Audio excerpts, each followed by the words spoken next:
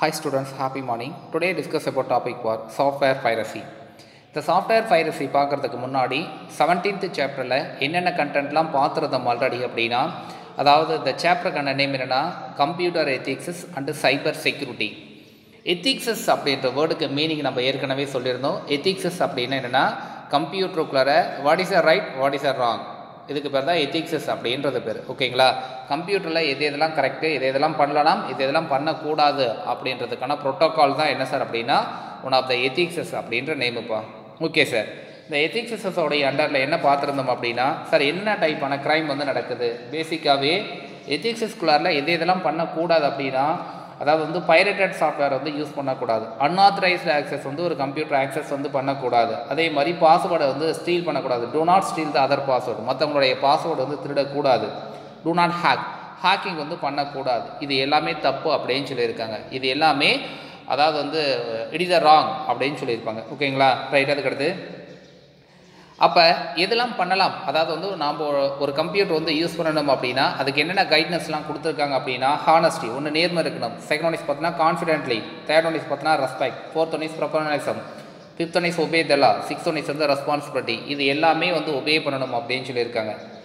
என்னென்ன ethical issues sir, ஒரு பெரிய ப்ராப்ளம் இன்டர்நெட்டுக்குள்ளார என்னென்ன ப்ராப்ளம்லாம் அக்கறை ஆகுது சார் அப்படின்னா, முன்னாடி சொன்ன மாதிரி cyber crime, software piracy, unauthorised access, hacking, uses of computer to committee fraud, stable of viruses, the making falls claim using the computer. இதெல்லாமே பெரிய ட்ராபேக் அப்படின்னு சொல்லியிருந்தாங்க. அதுக்கடுத்து அதை ஒன் பை ஒன்னா எக்ஸ்பிளைன் பண்ணியிருந்தாங்க. ஓகே சார், அதுக்கடுத்த டாபிக் இப்போ நம்ம என்ன சார் பார்க்க போகிறோம் அப்படின்னா சாஃப்ட்வேர் பைரசிப்பா. சார் சாஃப்ட்வேர் பைரசினா என்ன sir? Pirated software, otherwise software piracy. Software piracy அப்படின்றதுக்கான மீனிங் என்ன சார்னா, ஃபஸ்ட்டு அந்த தியரி பார்த்துட்டு அதுக்கப்புறமா உனக்கு எக்ஸ்ப்ளனேஷன் வந்து நான் சொல்கிறேன். ஓகேங்களா? ஃபர்ஸ்ட் ஒன் இஸ் பாருங்கள், சாஃப்ட்வேர் பைரசியில் என்ன கொடுத்துருக்காங்கன்னா, software piracy is about the copyright violation of the software created originally by an individual or the institution. It includes stealing of code, program and other information illegally and creating duplicate copies is unauthorized mean utilizing this data either for one own benefit or the commercial profit sir. அதாவது இதில் என்ன sir கொடுத்துருக்காங்க அப்படின்னா, எந்த ஒரு application softwares வாங்கி நான் சிஸ்டத்துக்குள்ளார use பண்ணுறதா இருந்தாலும், அது நீ அப்ளிகேஷன் சாஃப்ட்வேராக இருந்தாலும் சரி, சிஸ்டம் சாஃப்ட்வேராக இருந்தாலும் சரி, நீ அந்த அப்ளிகேஷன் எல்லாமே எப்படி சார் யூஸ் பண்ணணும் அப்படின்னா, யார் வந்து ஓனர், யார் வந்து அதை டிசைன் பண்ணாங்களோ அந்த கம்பெனிக்கிட்டேருந்து குறிப்பிட்ட அளவுக்கு அமௌண்ட்டு கொடுத்து அதுக்கான ஒரிஜினல் கோடு வந்து கொடுத்துருப்பாங்க அதை இன்ஸ்டால் பண்ணுறதுக்கு. அமௌண்ட்டு பே பண்ணி வாங்கி தான் உன்னுடைய சிஸ்டத்துக்குள்ளார வந்து நீ யூஸ் பண்ணணும். அது மாதிரி இல்லாமல் நாம் என்ன பண்ணுறோம், டூப்ளிகேட்டாக வரக்கூடிய சாஃப்ட்வேர்ஸை எடுத்து யூஸ் பண்ணுறோம். இது வந்து இல்லீகல், இது வந்து தப்பு, இப்படி பண்ணக்கூடாது அப்படின்னு சொல்லியிருக்காங்க.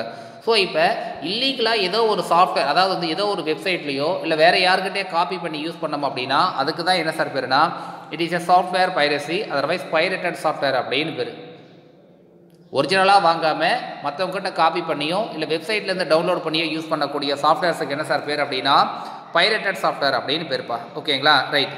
அதுக்கடுத்து வேறு என்ன கொடுத்துருக்காங்க அதில் அப்படின்னா, it is a simple word, அது கீழே கொடுத்துருக்காங்க. இன் a simple word software piracy is unauthorised copying software. அதாவது ரெண்டு விஷயம் நமக்கு தெரிஞ்சிருக்கணும். அதாவது ஒன்று, நாம் அமௌண்ட் பே பண்ணி வாங்கிட்டோம், நல்லா கவனிச்சுங்க, அமௌண்ட் பே பண்ணி வாங்கிட்டோம், அது நம்மளுடைய ப்ராஃபிட்டுக்கு தகுந்த மாதிரி, நம்மளுடைய கன்வீனியன்ட்டுக்கு தகுந்த மாதிரி மற்றவங்க கிட்ட வந்து நான் டூப்ளிகேட் காப்பி எடுத்து விற்கக்கூடாது. இது வந்து ஒன்றாவது பைரேட்டட் தான். அதே மாதிரி டவுன்லோட் பண்ணி யூஸ் பண்ணுறது, யாரோ ஒரு ஆள் தேவையில்லாத ஒரு வெப்சைட்டுக்குள்ளார ஒரு சாஃப்ட்வேரை வந்து பப்ளிஷ் பண்ணியிருந்தாங்கன்னா அதில் போய் நம்ம டவுன்லோட் பண்ணி யூஸ் பண்ணுறதும் ஒன் ஆஃப் த பைரசி தான். Okay sir, next one is பாருங்கள், பேசிக்காகவே சாஃப்ட்வேர் பைரசியை ரெண்டு பார்ட்டாக கிளாஸிஃபை பண்ணியிருக்காங்க. என்னென்ன பார்ட் அப்படின்னா, ஃபர்ஸ்ட் ஒன் இஸ் வந்து கொடுத்துருக்காங்க, என்ன கொடுத்துருக்காங்க, duplication of selling copyrighted program, second one is downloaded software illegally through the network. அதாவது ஒருத்தங்கிட்ட வந்து ஒரிஜினல் அமௌண்ட், ஒரிஜினல் பேக்கேஜ் வந்து வாங்கியிருக்காங்க, அவங்கக்கிட்டேருந்து காப்பி, அவன் வந்து கம்பெனிக்கிட்டேருந்து வாங்கியிருக்கான், நாம் என்ன பண்ணுறோம், அமௌண்ட்டு கொடுக்காம உன்னுடைய ஃப்ரெண்டுக்கிட்டேருந்து அந்த பேக்கேஜை வாங்கி யூஸ் பண்ணாலும் one of the pirated software தான். அதர்வைஸ் இல்லை அப்படின்னா அதை நீ நெட்லேருந்து டவுன்லோட் பண்ணி யூஸ் பண்ணாலும் one of the pirated software அப்படின்னு சொல்லியிருக்காங்க. ஓகேங்களா? அதுக்கு கீழே பாருங்கள், த entirely different approaches to software piracy is called the ஷேர்வேர் is acknowledging the ஃபிட்டிலிட்டி of the trying to stop the people crying the copying the software instead of relies on the people honesty. அதாவது பேசிக்காக என்ன sir சொல்லியிருக்காங்க அப்படின்னா, sir எப்படி sir இந்த வந்து piracy வந்து control பண்ணுறது அப்படின்னா, பேசிக்காகவே மற்றவங்ககிட்ட காப்பி பண்ண வேண்டாம் அப்படின்னு நம்ம சொன்னோம் அப்படின்னா அதை ஏற்றுக்க மாட்டாங்க. ஆனால் என்ன பண்ணலாம் அப்படின்னா எப்படி வந்து ஹானஸ்ட் இதுக்கான நேச்சர் வந்து நம்ம பீப்புள்ஸ் கிட்ட சொன்னோம் அப்படின்னா இது வந்து அவாய்ட் பண்ணலாம் அப்படின்னு சொல்லியிருக்காங்க.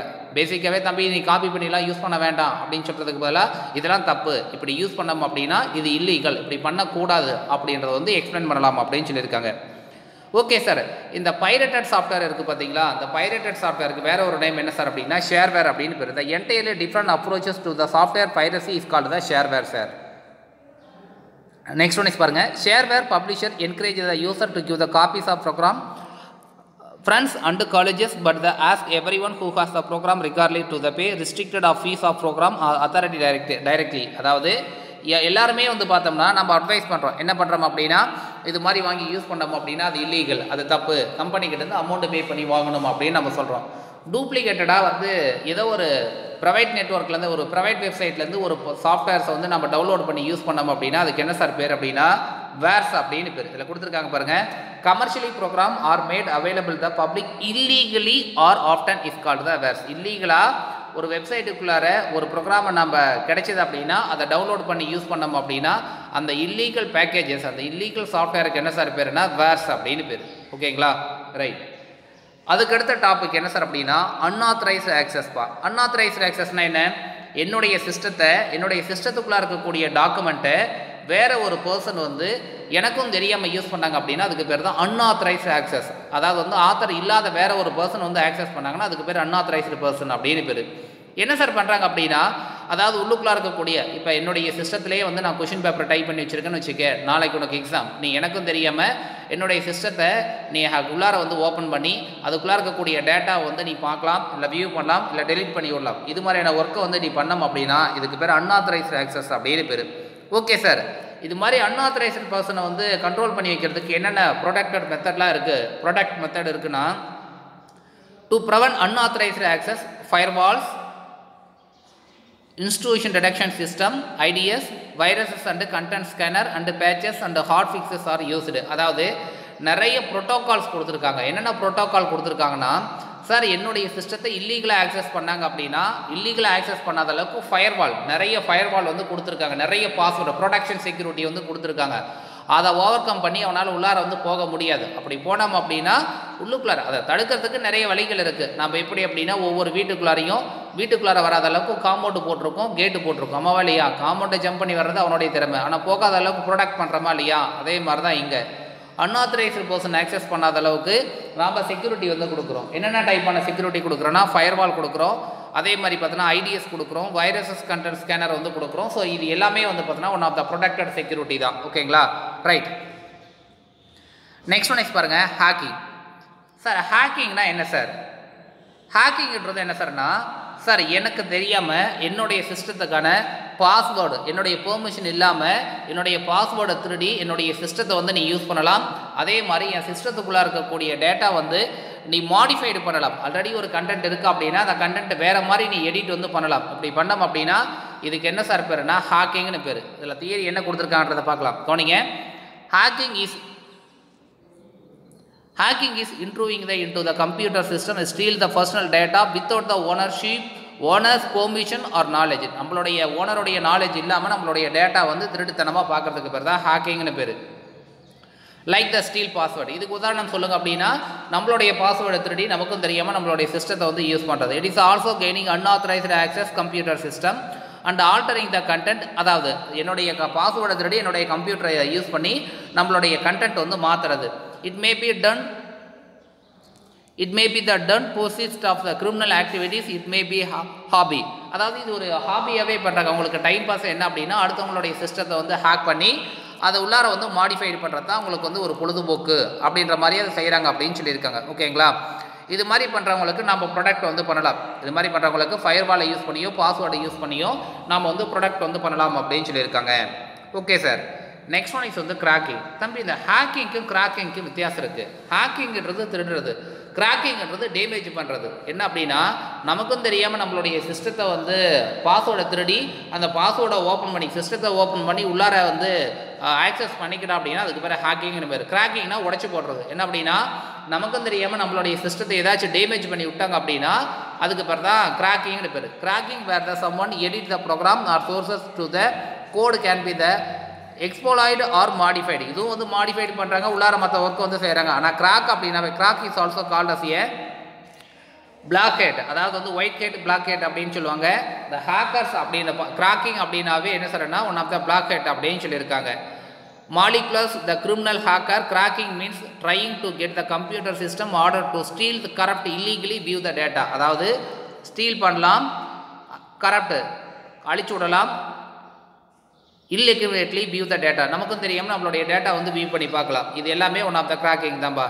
Crack is someone who break the someone else computer after the network bypassing password R licence of computer program. அதாவது நாம் ஒரு டேட்டா வந்து சென்ட் பண்ண பொழுதோ இல்லை ரிசீவ் பண்ண போதோ நெட்வொர்க்கில் நமக்கும் தெரியாமல் அந்த டேட்டா வந்து அவன் கிராக் பண்ணி வேறு மாதிரி மாற்றுறது. இதுக்கு நேற்று ஒரு எக்ஸாம்பிள் ஒன்று சொன்னோம். ஆரம்பம் படத்தில் அதாவது அஜித்துடைய பார்ட்னராக யார் இருப்பார்னா நம்மளுடைய ஆரியா இருப்பார். அந்த ஆரியா பண்ணக்கூடிய எல்லா ஒர்க்கும் வந்து பார்த்தோன்னா ஒன் ஆஃப் த கிராக்கிங் தான். சுவிஸ் பேங்க்கில் இருக்கக்கூடிய குறிப்பிட்ட அளவுக்கு மணி வந்து அந்த வில்லனுடைய அக்கௌண்ட்டில் இருக்கக்கூடிய மணி வந்து அஜித்தோடைய அக்கௌண்ட்டுக்கு வந்து ட்ரான்ஸ்ஃபர் பண்ணுறாரு பார்த்தீங்களா. இதுக்கு பேர் தான் கிராக்கிங் அப்படின்னு பேர். அவருக்கும் தெரியாமல் அவருடைய டேட்டா வந்து ஹேக் பண்ணி உள்ளக்குள்ளே இருக்கக்கூடிய எல்லா அமௌண்ட்டையும் வந்து ட்ரான்ஸ்ஃபர் பண்ணுறது. இதுக்கு பேர் கிராக்கிங்னு பேருப்பா. ஓகேங்களா. அதுக்கடுத்து பாருங்கள், they may be send official email requesting some sensitive information. It may be look like a legitimate email from the bank and other official institution. அதாவது இல்லீகலாக ஃபேக்காக வந்து பார்த்தோன்னா ஒரு மெயில் அனுப்பிச்சி விட்டு சென்சிட்டிவாக அதில் நான் டீட்டெயிலில் டைப் பண்ணி வாங்கி ஸோ அந்த இன்ஃபர்மேஷன் எடுத்து நம்மளுடைய பேங்க்குள்ளே இருக்கக்கூடிய அமௌண்ட்டை வந்து ஹேக் பண்ணி திருடிக்கிறது. ஓகேங்களா. இது எல்லாமே வந்து பார்த்தோன்னா ஒன் ஆஃப் த கிராக்கிங் தான். ரைட். இதுக்கு அடுத்து இருக்கக்கூடியது சைபர் செக்யூரிட்டி அந்த த்ரெட்ஸ்பா. இது ரொம்ப குட்டியோட சாப்டர். மோரலஸ் உனக்கு அடுத்து இன்னும் ஒரே ஒரு சாப்டர் தான்ப்பா இருக்குது. அந்த ஒரு சாப்டர் அடுத்த நெக்ஸ்ட் வீக் வர முடிச்சிடுவேன். அதனால் இந்த கிளாஸ் இதோட போதும். ரிமைனிங் இருக்கக்கூடிய கண்டென்ட் வந்து நான் அடுத்த கிளாஸஸில் வந்து போடுறேன். ஓகேங்களா. ரொம்ப ஈஸி தான். இதை முடிக்கணும்னு முடிச்சா ஒரே கிளாஸஸில் வந்து முடிச்சிடலாம். உனக்கு டைம் கொஞ்சம் வேணுன்ற அளவுக்கே இருக்குது. நீ என்ன பண்ணுற அப்படின்னா இன்னும் ஒரே ஒரு லெசன் இருக்கிறதுனால இன்றைக்கி கிளாஸஸ் வந்து போதும். ரிமைனிங் இருக்கக்கூடிய கிளாஸஸ் வந்து அடுத்த கிளாஸஸில் வந்து போடுறேன். நாளைக்கு கிளாஸில் வந்து நான் ஃபுல்லாக அந்த லெசன் வந்து முடிச்சிடலாம். ஓகேங்களா. அதே மாதிரி நிறைய ஸ்டூடெண்ட்ஸ் என்ன சொல்கிறோம் அப்படின்னா சார் வந்து யூனிட் டெஸ்ட் போகிறதுனால கிளாஸ் ரிப்ளை பண்ணுறது தெரியல சார் அப்படின்னு சொல்கிறேன். தம்பி ஒரு விஷயம் நல்லா புரிஞ்சுக்கணும். அதாவது உனக்கு குமுலேட்டிவாக அட்டனன்ஸை வந்து என்ட்ரி பண்ணிக்கிறதுக்கு கிளாஸ் டீச்சருக்கு வந்து அனுப்பிச்சுவிடு. ஓகேவா. கம்ப்யூட்டர் சயின்ஸை பொறுத்தளவுக்கு கம்ப்யூட்டருக்கான ஹின்ஸை வந்து எழுதி இண்டிவிஜுவலாக உன்னுடைய நேமை போட்டு எனக்கு வாட்ஸ்அப்பில் டேட் வைஸாக அனுப்பிச்சுவிடு தம்பி அப்படின்னு சொல்லியிருக்கேன். நிறைய பேர் அனுப்பிச்சுவிட மாட்டேங்கிறேன். இது ரீசன் கேட்டால் என்ன சொல்கிறேன் அப்படின்னா சார் வந்து எனக்கு தெரியல சார், இல்லை யூனிட் டெஸ்ட்டு போச்சு, அந்த யூனிட் டெஸ்ட்டு போனதுனால வந்து எனக்கு தெரியல, நான் மாற்றி அடிச்சுட்டேன், கிளாஸ் டீச்சருக்கு அனுப்பிச்சுட்டேன் அப்படின்ற மாதிரிலாம் சொல்கிறேன். அப்படிலாம் சொல்லக்கூடாது. ஓகேவா. கிளாஸ் டீச்சருக்கு வந்து நீ ரெகுலராக அவருடைய குமுலேட்டிவ் அட்டனன்ஸ் போடுறதுக்காக நீ சென்ட் பண்ணி விட்டுரு. ஆனால் கம்ப்யூட்டர் சயின்ஸை பொறுத்த அளவுக்கு டாப் டு பாட்டம் நீ என்னென்ன ஹின்ஸ் எழுதுறையோ எல்லா ஹின்ஸுக்கான நோட்ஸும் யார்கிட்ட வந்திருக்கணும் அப்படின்னா இது எனக்கு இண்டிவிஜுவலாக சென்ட் பண்ணியிருக்கணும். ஏதாச்சும் டவுட் அப்படின்னா நீ எனக்கு கால் பண்ணி கேட்டுக்கோ. ஓகேவா. Thank you students.